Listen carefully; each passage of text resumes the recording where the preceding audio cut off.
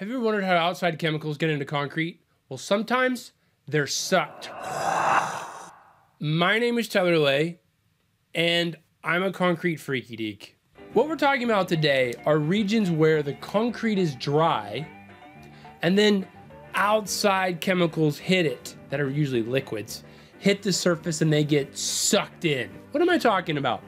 Well, let's say my column is dry, and let's say the wave comes up and sprays a mist or splashes up on it, and it just hits the surface.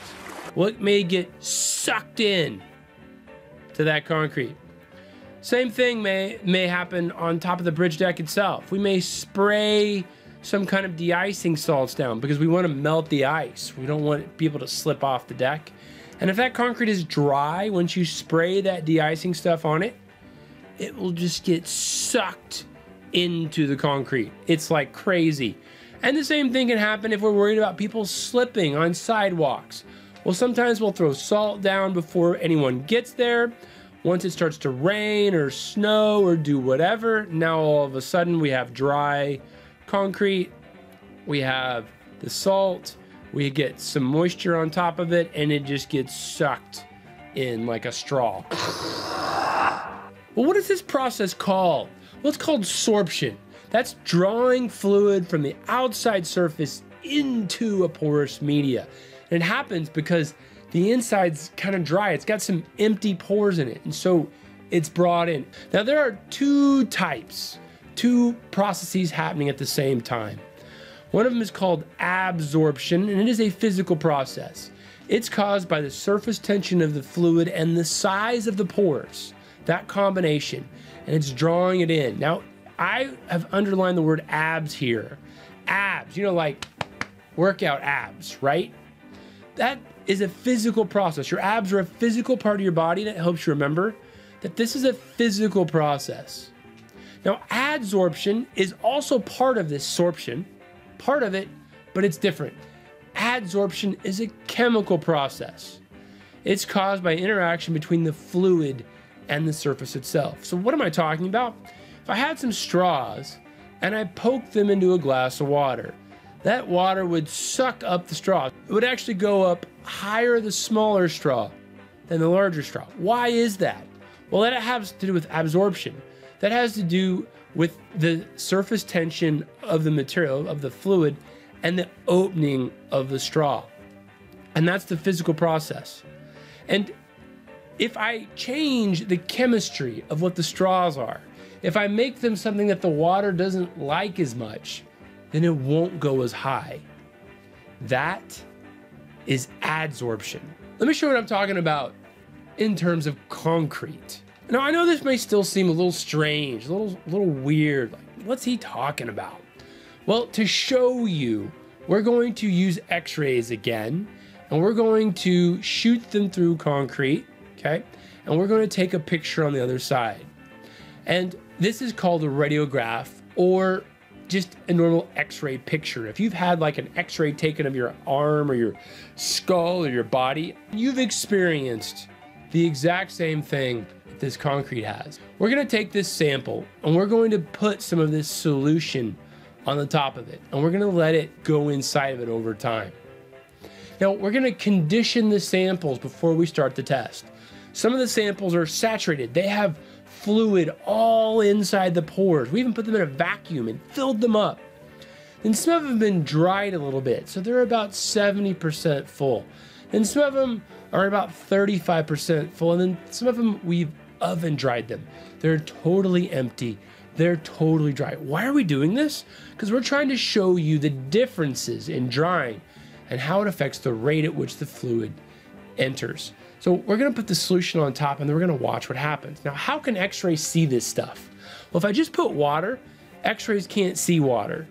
But I'm gonna put iodine, and x-rays can see iodine. Iodine actually absorbs x-rays. It becomes dark. Notice this has iodide solution on the top and it's dark. And there's a little bit of this sample that's darker than this one. Is it kind of hard to see? Well, I'm gonna make it easier for you. Here's the sample once we just started, and here's a sample after it's penetrated some depth. Can you kind of tell that this region is darker than this? Well, if it's kind of hard to tell the difference, we're going to subtract the two from one another to make it easy. We're going to take this image, subtract it from this image, and we get this picture. This is how much the outside chemicals have penetrated into the concrete. We're able to see the outside chemicals penetrating into the concrete, and it's non-destructive. We can take a picture, another. Let's do it. Here we go. Now this is the sample on the left. It is bone dry. It was in an oven. This is the sample on the right. We vacuum saturated it, filled up all the pores, and then we put that same solution on top. And this is after 1 minute. We can already see things going in after 1 minute. But now let's go to 5. 30. Whoa, look at all of it going in here. And there's less. There's less. Remember, this is the one that's wet. This is the one that was dry, and these are in the middle. 70% relative humidity, 35% relative humidity. Here's an hour.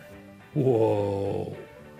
2 hours. This one's already through the sample on the left. 6. 1 day. 5. 8. 14 days. Now, let's, instead of looking at pictures, let's look at concentrations. This is the depth at the bottom. This is the very surface. And this is after 5 minutes. The blue one is the dry. The red one is the wet, the saturated one. Let's watch how they penetrate. The dry is just shooting through. Look at that. Like a freight train. Just passing through it. Just sucking it in. Now look at the wet. Now why is it going slower? Well, because those ions are swimming. And the ones in the middle are kind of swimming and kind of being pulled. There's 6 hours. There's a day. 2 days. 5. 8 days. 14 days. Pretty cool, right? This is sorption to different degrees. This is the total dry one. This is the total wet one. And look at these in the middle. Just a little bit of drying will actually make things a lot worse.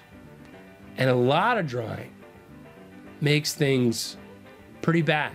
And as always, there's a concrete test to evaluate this. Of course, ASTM C1585 is where you take a hockey puck of concrete and you put an impermeable membrane on 2 sides. You have an open top and an open bottom. You actually dry it out in an oven, okay? And then you place it into water. And what's gonna happen is that water is gonna get sucked into that concrete. And you take it out and you weigh it again and again and again. You put it back in. And what's gonna happen, we've seen this before. This is the surface, and that concentration is just gonna shoot through. Okay, just shoot right through. And it's gonna have a first front that moves through, then there'll be a secondary front where this back end starts to fill up. Now, if we plotted the volume of water divided by area on the y-axis, and on the x-axis, we have the square root of time. Yep, the square root of time. You'll actually see there's 2 lines. The first line, the first slope tells you about the smaller pores. The second slope tells you something about the larger pores. Some kind of idea on how this water goes into this concrete and fills it up. Hey, thanks for watching this video. I really appreciate it. Please give me a thumbs up, subscribe if you like it, leave me a comment below, and hit the bell